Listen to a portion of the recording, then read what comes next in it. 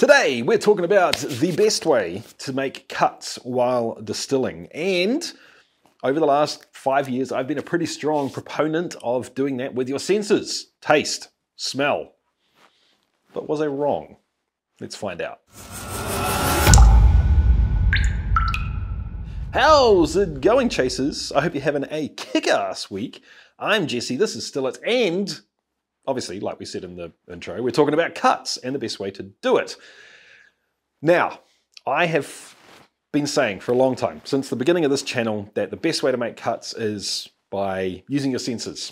What does it smell like? What does it taste like? Use that information to decide where the cut point should be. I've been a little bit naive, I guess is probably the best word, in doing that.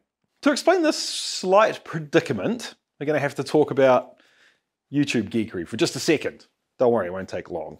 A huge part of being a YouTuber is identifying the specific audience that is most important to you. The people that are watching a lot so that you can make sure that you're making good content for those people. And it just so happens that it works even better if you are making stuff that you really care about for people that also care about it. So when I first started this channel, it was entirely for the geeks, the chasers of the craft that were into home distilling or were thinking about getting into it, and they were, you know, lone warriors at home in sheds like this. Speaking of which, I don't think you guys have ever seen this corner of the shed. I'm tidying it up. We've got a new project going in down here, but more on that later. Anyway, that's still the kind of content that I like making the most. I enjoy creating videos for people that are at home and they're either trying a whole lot of different things or they're tweaking and perfecting specific recipes. In the grand scheme of things, especially if you want to compare it to the commercial world, they're making tiny little batches and they're doing a lot of different things to figure out what they enjoy making and what they like drinking. And the drinking part is kind of almost like a happy accident at the end of it all, because the rest of it is just so fun that you'd almost do it anyway. I mean, we probably wouldn't, but you know what I mean, right? The problem is the channel has grown significantly, but I need to figure out where to put this thing too. It's been sitting in a box. Anyone have any suggestions? Anyway, I appreciate everyone that supports the channel. I love the fact that I can do this as my full-time job. It's amazing.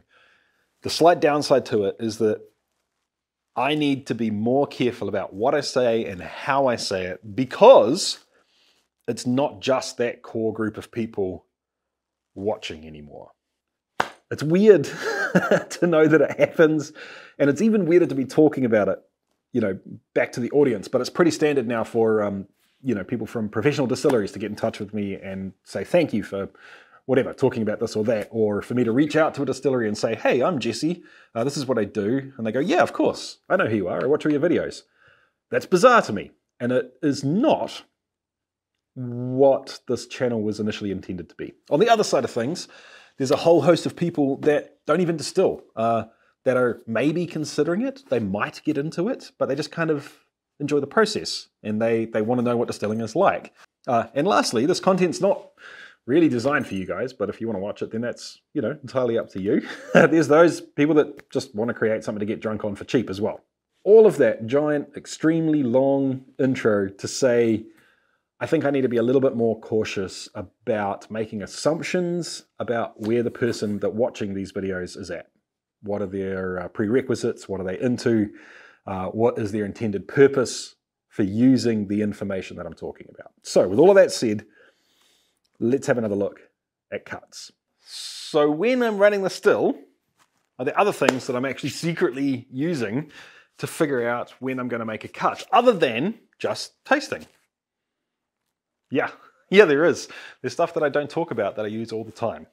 Really, there's only two things I use, but I guess those two things actually break down into four things. So the first thing is the kind of the ratio of how much volume is in the still compared to the volume of heads, hearts, and tails. But of course, that also scales, I guess is the best way to put it, with the ABV of what's in the pot. So really what I'm looking at or thinking about is the actual volume of pure alcohol. So if it's 10 litres and it's 10% ABV, I'm thinking there's 1 litre in that pot. And the second thing is the percentage or the ABV coming off the still, which is pretty much exactly the same information as looking at the temperature at the point of no return on the still. So if I've got a thermometer right here for a pot still, or this is a pretty good second best place for a still with plates, I'm looking at that temperature as well. So if I'm thinking about and taking into account those other 4 things, not just smell and taste, why is the only thing you guys ever see me do to take a sample off the still, have a smell of it, and give it a taste? Oh, by the way, thanks to the Whiskey Sharman who sent me this glass from all the way over in Texas. Thoroughly appreciate it, dude. If you guys are interested in finding some cool whiskies to use as commercial yardsticks to try and emulate, you should check his stuff out. The reason I don't mention the others is that every single decision you make up until the point of actually making a cut is going to affect what the optimal cut is for any specific run. Some of these things, admittedly, are actually pretty easy to adjust for or to be able to talk about the differences between. For example, think about the juxtaposition between making a apple brandy and making an Islay style peat. For the peat, so much of the flavor that you're going to be trying to drag up is going to come way down in the tails. So your decision is going to be, am I willing to take a little bit more tailsiness to get this extra flavor? Most of the time, however, with the fruit on this side, you're going to be thinking questions like, is it worth taking this extra headsy zing presence to the spirit to get that extra flavor? And the tails is going to be a pretty easy decision. That sort of thing's obvious, right? And I think people get it. The same as, am I using a column still or a pot still? Obviously, the cut points are going to be different if we're talking about percentages. For a pot still, you might only start collecting heads at 75, 78% ABV. But for a reflux still, and you're making vodka, if you get down to tails and it's a 75, 80%, you've gone way too low. Once again, I think people just kind of generally understand that and get it, and it's not a point of miscommunication. But people forget, what if you're running a pot still and your ABV in the pot is, I don't know, 32% versus my ABV is 26%. It's kind of exactly the same problem, it's just not as extreme. So if I start giving out volumes of heads or hearts to hit, or specific temperatures or ABVs to try and hit, you could be making quite drastically different cuts in terms of the actual outcome that I am based on the equipment that you've got and the wash that you've got. These examples are probably the most drastic things that come to mind in terms of changing where the hearts cut might come from, but there's a whole lot more. I've written them down because there's a lot of them, and I'm just going to rip them off real quick and not go into detail on them. I guarantee you I've missed some, and I haven't thought of all of them, so chuck your ones in the comment section down below. Product style, we talked about that. What's in the pot? The volume and the ABV.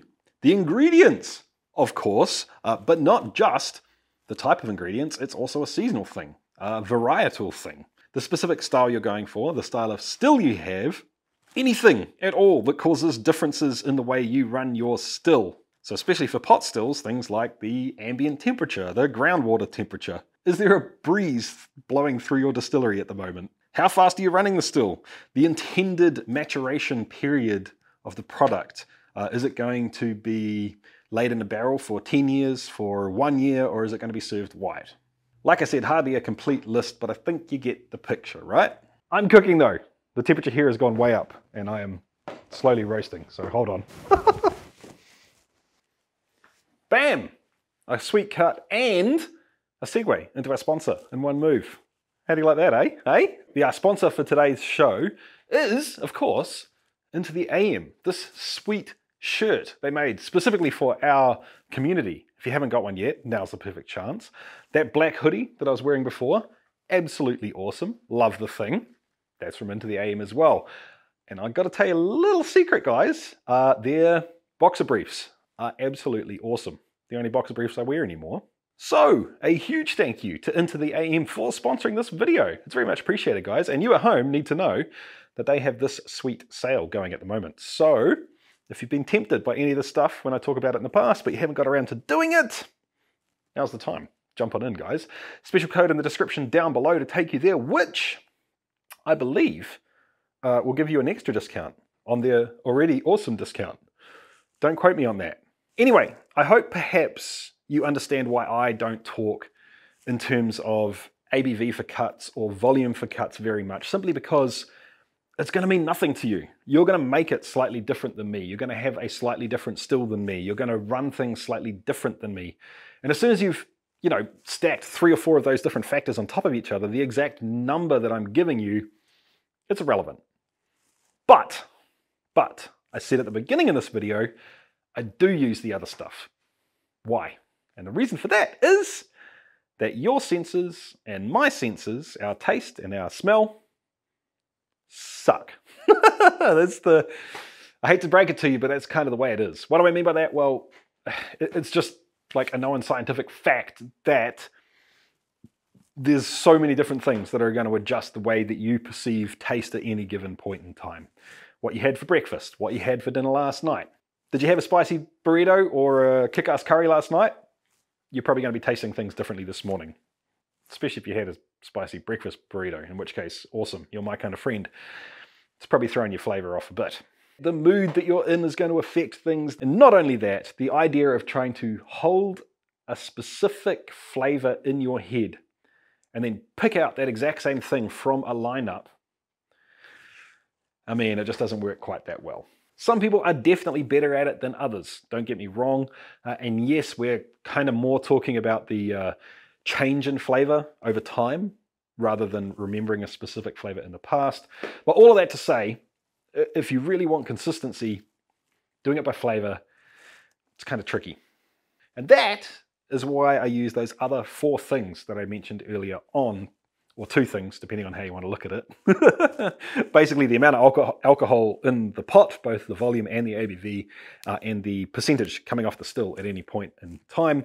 That's why I use those as almost like a safety net to make sure that my nose and my mouth aren't lying to me at any point in time. I'm starting to really understand the different pieces of equipment I've got and how they behave. I'm starting to really understand how I run things in terms of stripping runs to spirit runs, so I have a pretty good idea of how a certain percentage ABV in the pot behaves. I'm starting to understand groups of ingredients. So while I've never, what's an example? I've never distilled with pear, for example, but I have a hunch that if I distill pear, it's probably going to behave somewhat similarly to apple, right? I'm starting to build these things up. And the reason that I can't communicate that to someone else is that it is so personal. It's just going to be different. So for the people that are distilling and are completely new to distilling and they've used their still 3 times, or you've got a still that you've used a bunch, but now you've got a new still, my recommendation is 100% go on flavor. Because what else have you got? Like, how do you know what percentage ABV is the best when you haven't done it 15 times before and decided that's what the best is for you? On the other hand, if you're running the exact same thing through your still every single weekend, trying to perfect, you're making like a 0.5% change in one variable to try and perfect that one thing that you make, rum, bourbon, single malt, brandy, whatever it happens to be, then I'd probably flip it. I would be using the specific numbers, the metrics, the things that really can't lie to you like your senses can, as the main way of choosing your cuts. And I'd be using your taste as a safety net to make sure that everything is happening the way you think it should. But the only way to get to that point and really be able to trust those numbers is to make exactly the same thing, exactly the same way, 10, 15, 50 times. Assess the final product, decide what's working best for you, and then use that data as your baseline for cuts going forward. So let's go back and sum all of these little parts up and put them into one statement. But first, I just need to say a huge thank you to the Patreons. You guys are the people that make this possible. So thank you guys. I thoroughly appreciate it. And yes, I know I need to get those new vouchers out to the people that deserve them. Here we go. As a YouTuber that's kind of got to a certain size of channel, I now need to make sure that I'm trying to talk to a wider audience and not just assume that the people I'm talking to are in a specific spot. So if you are a new distiller and you're looking for absolutes in terms of numbers to put into your still to make cuts on to get out the other end and get the best product you can make, I'm sorry. I literally can't give it to you. It's not that I don't want to. It's not that I'm doing this because it's the best thing for you. It's not that. And even if you did give me all of the information that you have on what you made, I probably couldn't give you exact numbers to just go and use in good conscience because I haven't done it before and I don't know. And yeah, sure, there is somewhere out there, probably not known to man, I don't know, maybe it is, that there's some formula that would translate from one to the other, but it's just, I don't know, man. Use your senses. It's the easiest way to learn about the cuts you're making, what the still's doing, and create a tasty product. On the flip side, if I had a commercial distillery and my job was to make, I don't know, like 4 or 5 main products, you can bet your bottom dollar that I would be making cuts based on something that can be as consistent as possible, and that's not me. Because me as a sensory unit is just kind of fallible, right? It is not good at being consistent over time and ruling out factors that don't matter, like how I'm feeling now, how I felt the last time I tasted this product. Crazy things like, I'm just kind of over this product and I wish it would go away so I can do the exciting thing that I want to do, even though I need to make this product because that's what my business is relying on. That emotional baggage is going to affect how I taste it, right? And if I'm making this hypothetical product, I would have already put the work in, trialing different things 15, 20, 30 times over to really settle on what it is that makes that product, and I'd have the data on it. Everything I do would be identical to last time I did it, and I'd be able to use the hard numbers to create cuts with my senses being a safety net to make sure that things are happening as they should happen. Does that make sense? I hope that makes sense, man. I am really interested to hear from all of you guys. And if you're going to make this comment, do me a favor. At the beginning of the comment, let us know why you're making the product that you're making, because that's going to affect things. Number 2, let us know the kinds of products that you make the most. Number 3, let us know how much experience you've got, and then give me the information on how it is that you make cuts and, like what different methods you're using and what's the priority between the different methods. Cool? All right. If you've enjoyed this video, guys, please give it a thumbs up. That helps me out a whole lot. It tells YouTube it's a cool video and it should show it to more people. It's good for me and it's free for you, so I'd appreciate it. If you haven't subscribed to the channel and you just watched all of this video, you need to subscribe because there's a whole lot more content like this, and this video is really made for the long-term people. Anyway, I'll catch you next time, guys. Keep on chasing the craft. See ya.